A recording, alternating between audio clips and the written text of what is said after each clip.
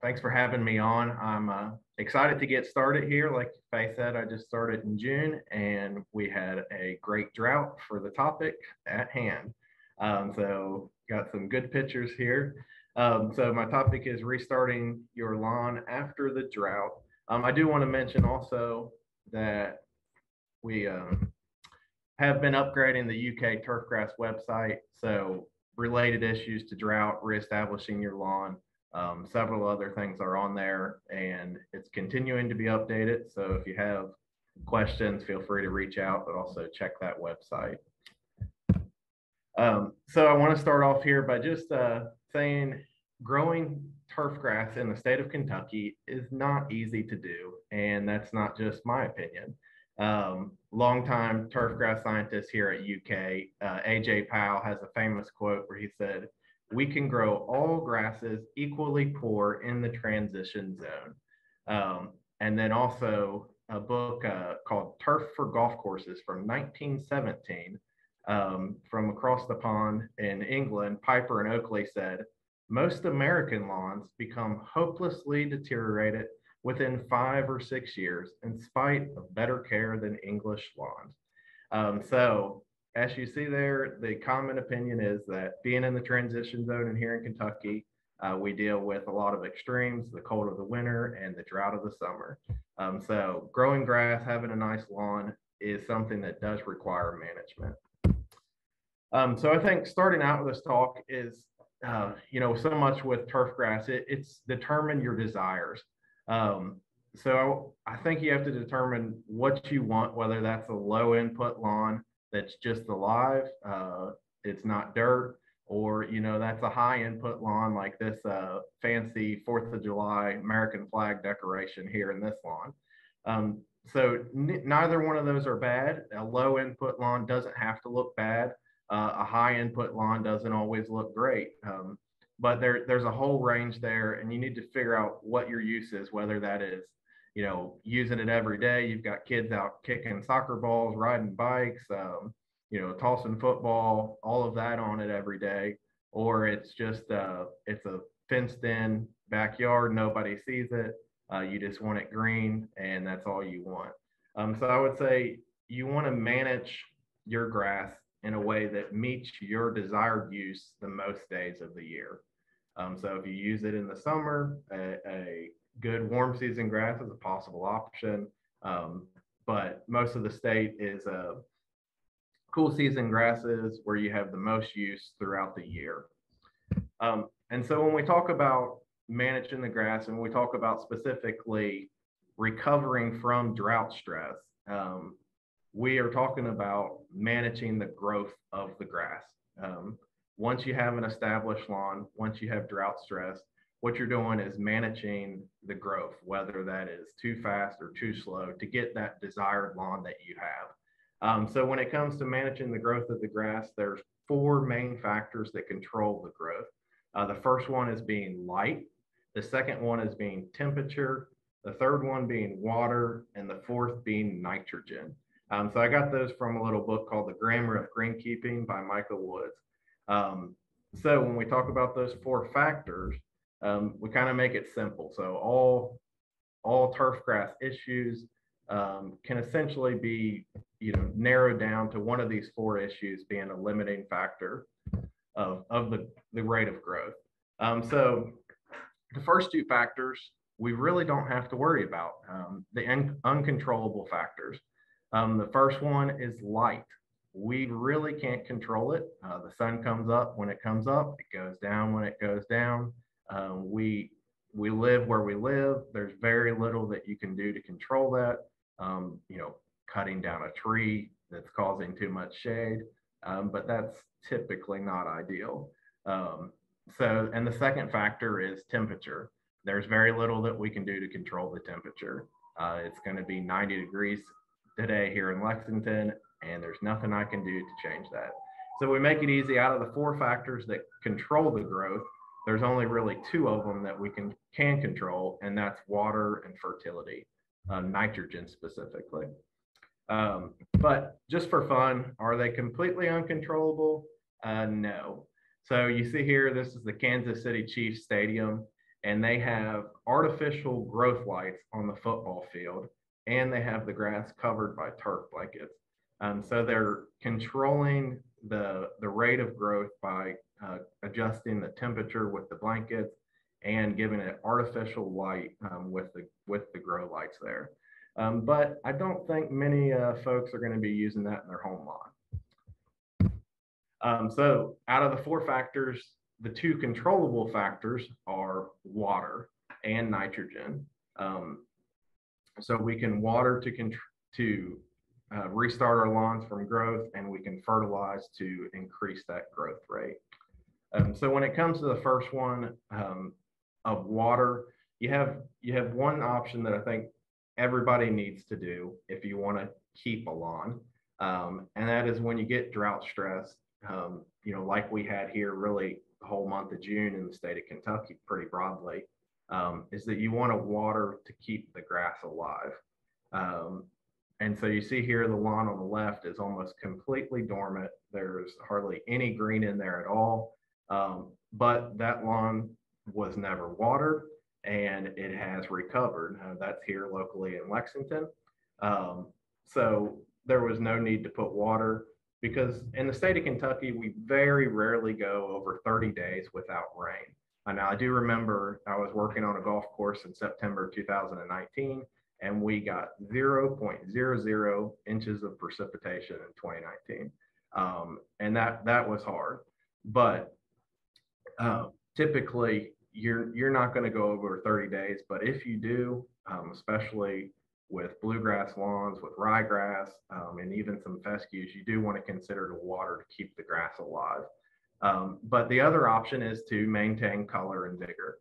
So you would want to water your lawn to maintain your desired result. So if you want to have a really nice 4th of July party this year in Kentucky, you would have had dry, crispy grass if you hadn't been watering it. So you can control the growth of the grass with water, providing adequate soil moisture. So this lawn here on the right is nice and green, and you can see that they've got a sprinkler system. They're probably watering quite a bit, but neither one is wrong if you use them wisely and you just water to maintain your desired result. But both of these lawns live.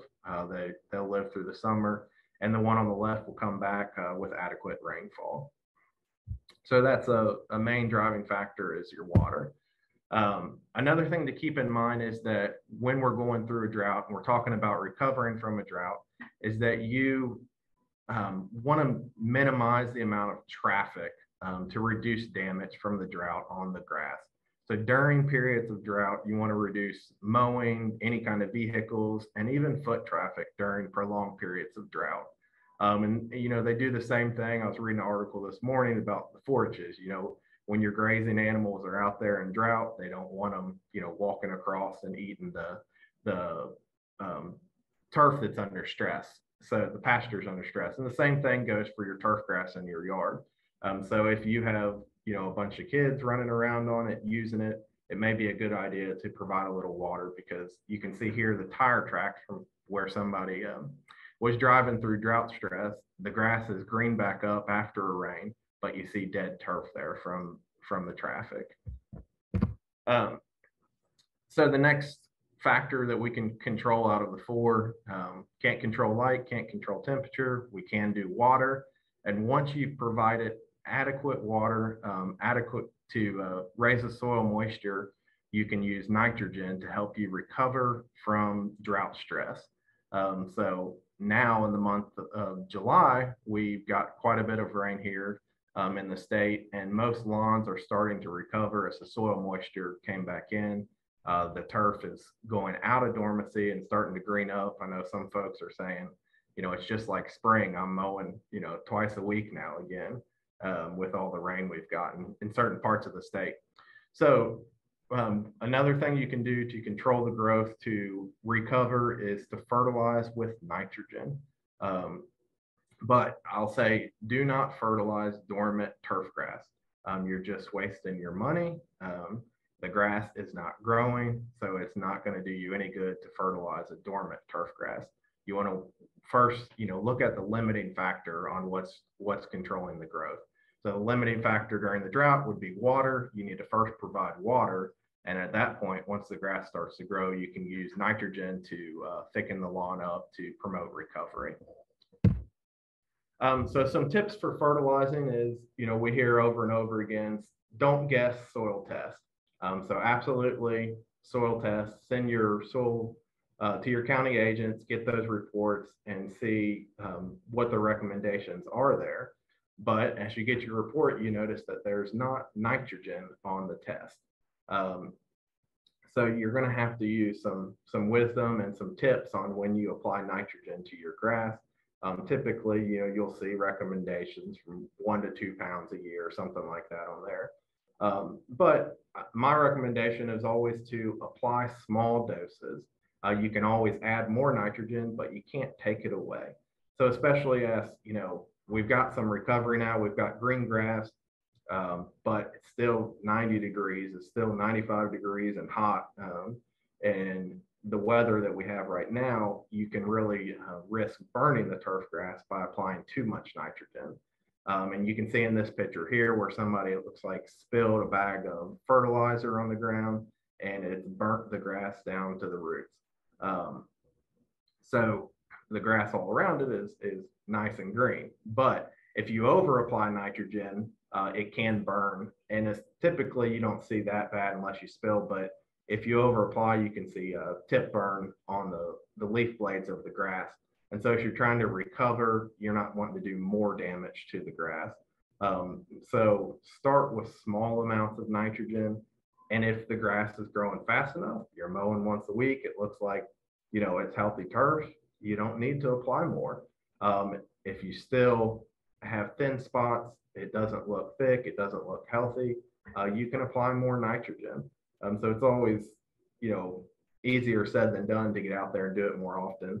But starting with smaller amounts, 1/10 of a pound, 1/4 of a pound, 1/2 of a pound, in one application per 1,000 square feet of nitrogen is going to be a little bit safer in these hot temperatures and allow you to still produce growth and recover from the drought as we're in August heading into September.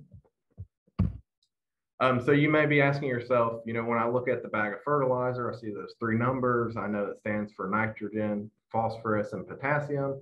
So why does he keep saying apply nitrogen as the main factor of increasing growth? So what I would say is take a look. There's some great publications we have. One is the AGR 244 and AGR 249 that explain this in a lot more detail. But basically what this map is showing you is that over the years and all the soil tests that we have reported here, looking at that, Kentucky's native soils have very abundant potassium and phosphorus. So in a home lawn situation, in a turf grass situation around the state, you can almost bet on it that if you were to just apply potassium, you would see no response from the turf grass, whether in increased yield or increased color. And the same with phosphorus, you're likely would see no benefit. And you can also typically find just straight nitrogen sources are your cheapest fertilizer. So the turf grass doesn't care how much your fertilizer costs. All it cares about is getting the food it needs. So if you have abundant, your soil tests come back, you're fine on potassium, you're fine on phosphorus, then you don't need to buy a fertilizer that has those. So economical as well as environmental benefits by not applying those nutrients to the soil. I'd also say, as we're talking about renovating our lawns, restarting our lawns, a lot of us are probably going to be reseeding certain areas that didn't survive the drought, whether that be small or establishing a whole new lawn. When you walk down the shelves of your grocery store or your hardware store, you're often going to see a fertilizer that says, in big letters on the front, starter fertilizer. So we could talk about that, but actually Dr. Brad Lee did a talk last year, and he did a very good job explaining why typically we don't need to apply phosphorus, which is high in starter fertilizers. So try to avoid starter fertilizers as you're recovering from the drought this fall. And go back and watch that. Um, so here we're looking at drought stress. Oops, sorry. And you can see here, this is a UK on July 7th. And this year we see the grass on the left, almost completely dormant, very little green in there. And then you come back July 28th, not even a month later, and you have really great recovery there. Almost the entire area is green back up. There's no irrigation applied there, and it's come back to where it needs to be. We have a few weed problems, a few thin spots there, but often you don't have to do anything to recover. Just be patient and wait for adequate rain to supply your needs there. So that's typical, but sometimes rain is a day late and a dollar short. So we see here another picture I took of this turf grass on July 7th, and the whole area is almost completely dormant. And then July 28th again, we see that it's largely greened up, but we have a pretty large area there that's really thin in the middle. So typically, an area like that, you're going to have to do something to reestablish that. And so at that point, I would consider seeding. So here's another picture on UK's campus, and you can see a pretty large patch there that has no green grass in it, probably just a few weeds there. So I would say if it's less than 50% of the turf grass is desirable in your lawn or in the area that you're looking at, you want to consider seeding. So you want to consider overseeding into those areas to establish that, because water and nitrogen alone are not likely going to recover an area that's that large.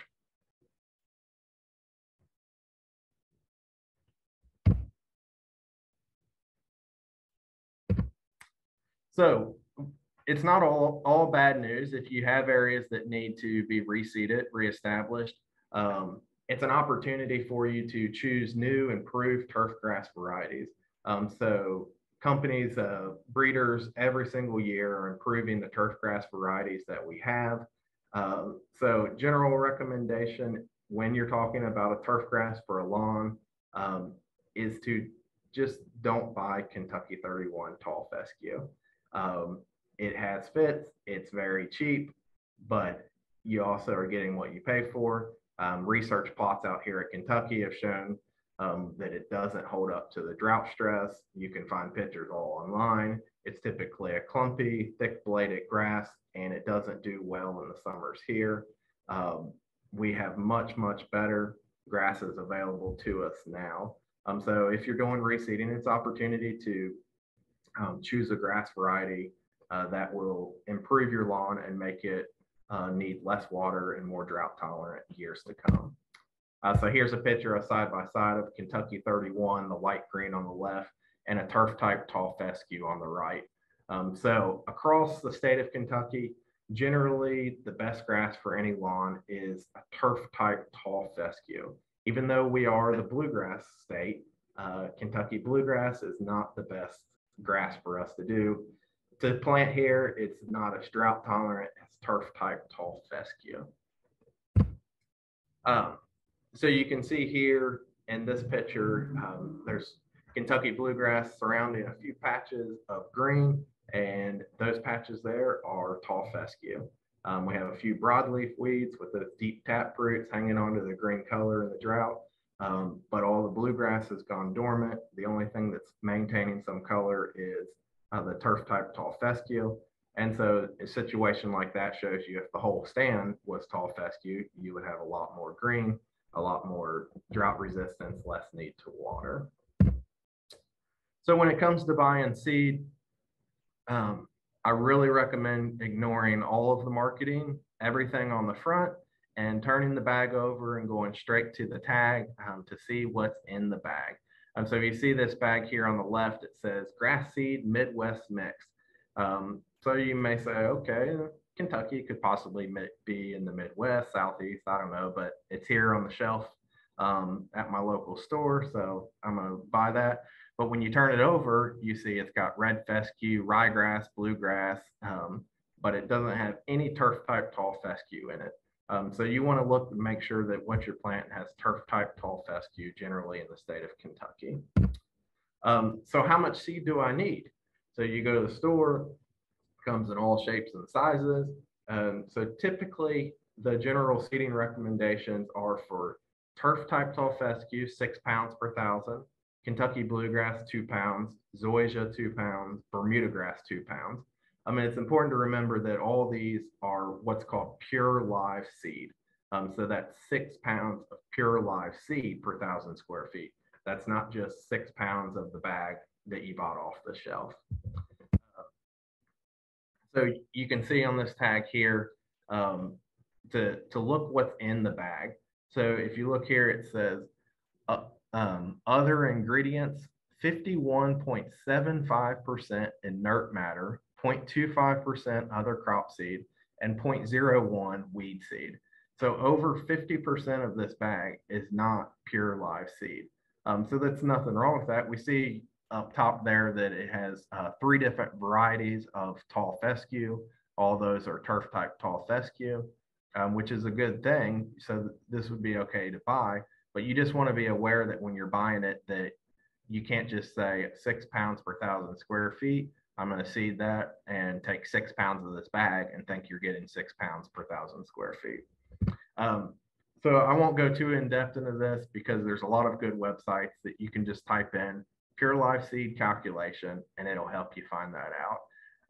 But to give you just a quick example here on this tag, we see this is tall fescue, good, the variety is Falcon 4. And then you want to look over to find out your PLS, which is your percent seed purity multiplied by your percent seed germination.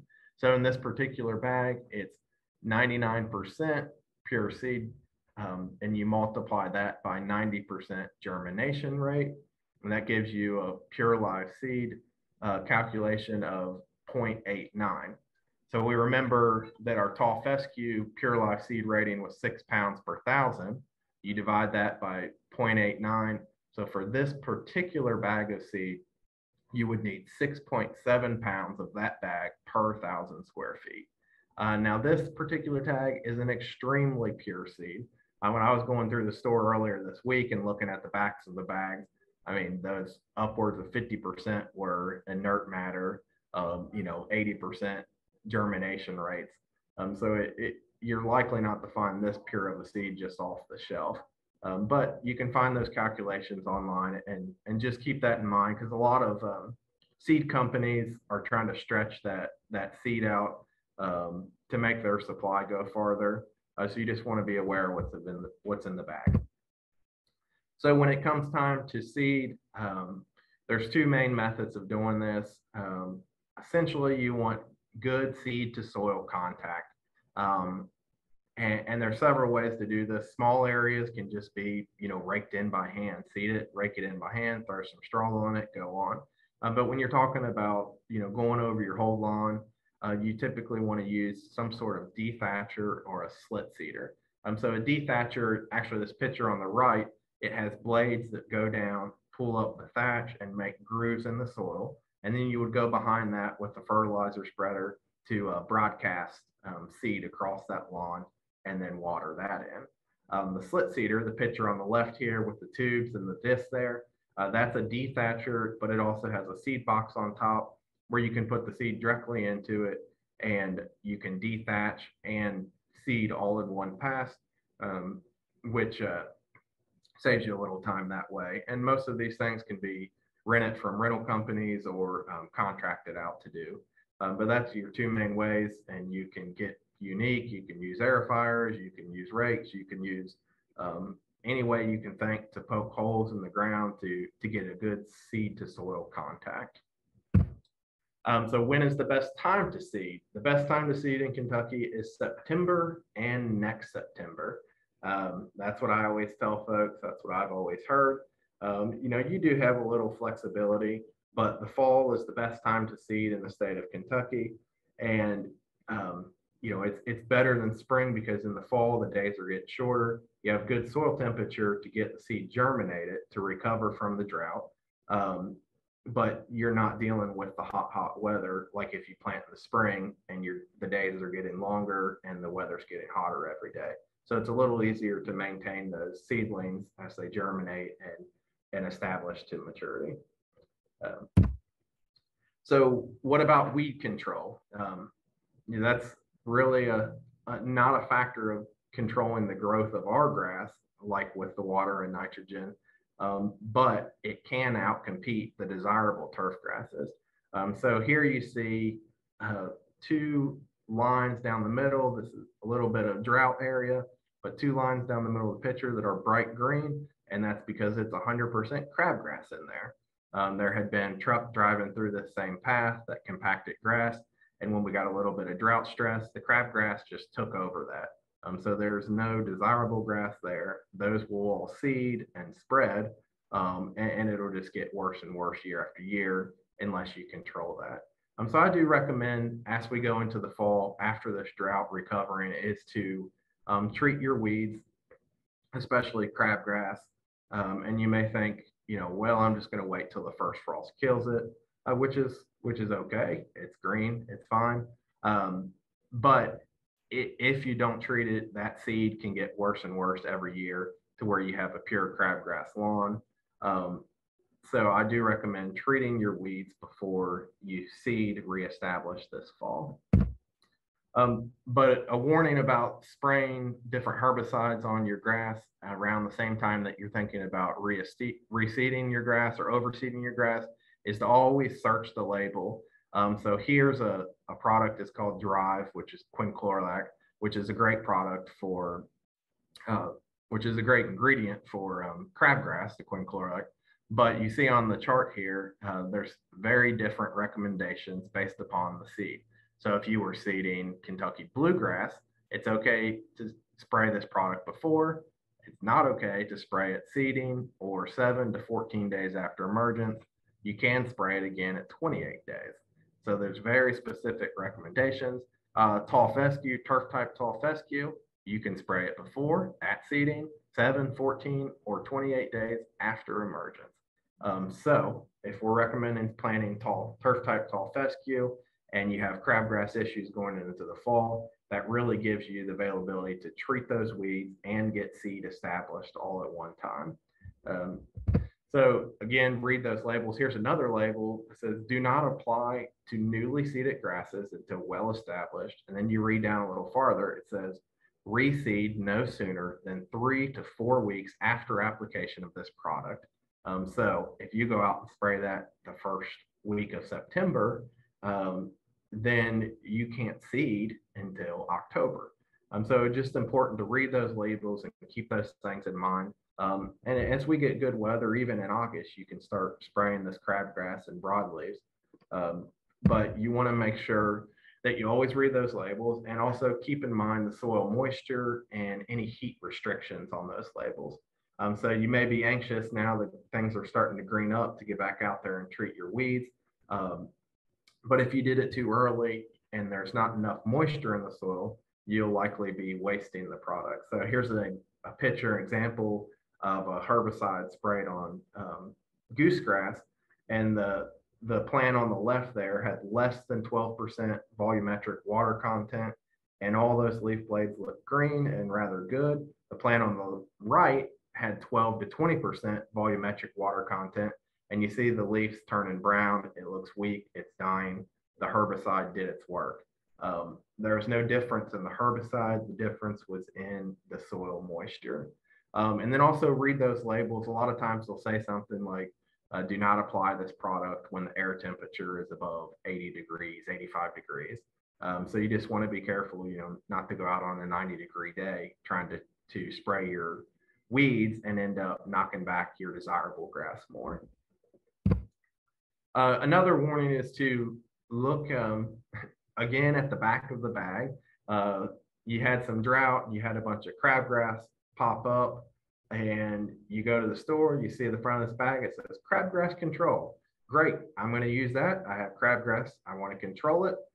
You throw that in the fertilizer spreader and go out. And then you go to try to seed this September and nothing comes up from your seed. Well, it's because you applied a pre-emergent herbicide. This is the thiopyr. So you just want to be really careful if you're planning on reseeding to recover from the drought that you don't apply a pre-emergent until this next spring. So control your weeds with post-emergent herbicides and don't accidentally mess up by just reading the front of the bag. So when we talk about treating broadleaf weeds, crabgrass is one thing. Typically, it's a summer annual, we're treating it. But when it comes to broadleaf weeds, remember spring is better than summer, but fall is best of all. So the good thing about spraying in fall is that you can typically kill your winter annuals, your henbit, your purple dead nettle, and you can also kill your perennials at one shot. So 2 birds with 1 stone. And this often eliminates that spring dandelion flush. For years, I would go and spray dandelions. As soon as I saw them, in the spring, it'd knock them back down, but it never killed them completely, and they'd pop back up. But if you spray in the fall, and the recommendation is around the average first frost. So in the state of Kentucky, we're looking somewhere, beginning to mid-October of our first frost. And it doesn't have to be a hard killing frost, but that's kind of a recommended timing. And you can look for those young winter annuals that have germinated. And that dandelion and other broadleafs are a whole lot more likely to take that herbicide down into the roots and give it a lethal kill, and preventing that spring dandelion flush. And you can spray, all the way up to Thanksgiving or better here in the state of Kentucky. As long as the soil's not frozen, if you get a good sunny day, go out and hit those broadleafs to control those.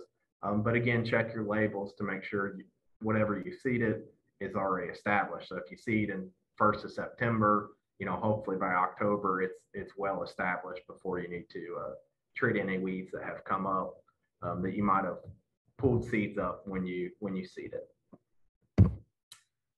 So some less traditional lawn options for the state of Kentucky. And it may be something to really consider as you're talking down in Western Kentucky. This was the drought map from, end of July there. But you can see down in far Western Kentucky, they missed a lot of those rains, unfortunately. But warm season grasses handle drought better. So one of those warm season grasses that you can choose in the state of Kentucky is zoysia grass. I particularly like this one because it's very cold tolerant. So we can get some very harsh winters, but we also get some harsh summers here, being in the transition zone.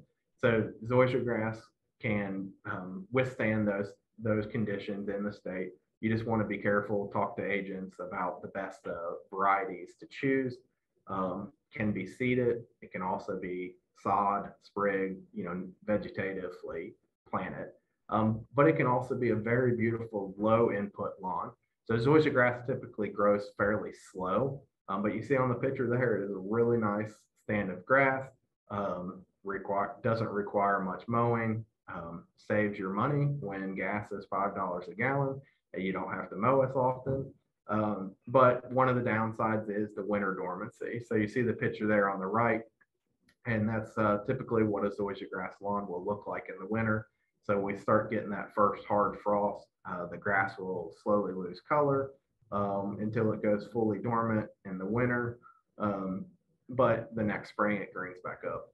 So benefits of that is when you're typically using the lawn the most in the summertime, it's very healthy. It's not dormant like often a cool season grass will go during drought, and you have it when you want it.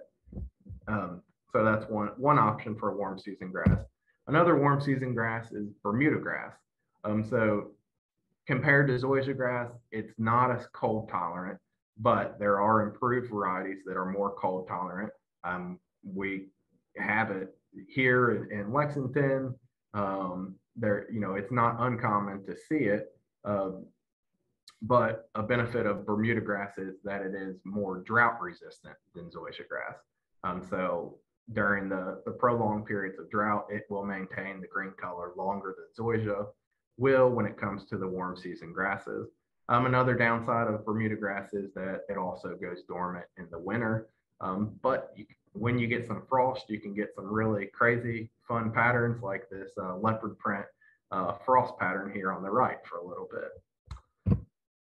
And finally, last of all, this is not a recommendation, but some of you all may just really enjoy experimenting. I've never seen this done in a home lawn, but it's what they call blue Muda. So this is a picture of Danville Country Club in Boyle County, and they've had this for probably 6 or 7 years now, but they had Bermuda grass fairways, and they seeded bluegrass seed into the stand of Bermuda grass. So is this the perfect solution for the transition zone? Dr. AJ Powell said we can grow warm season and cool season grasses equally poor. So do we try to grow them both together? Like I said, again, I've never seen this done in a home lawn, but if anybody's wanting to experiment, I'd love to see it. So that concludes my presentation. If anybody has any questions, that's my email. You can find me on Twitter, and appreciate their time today.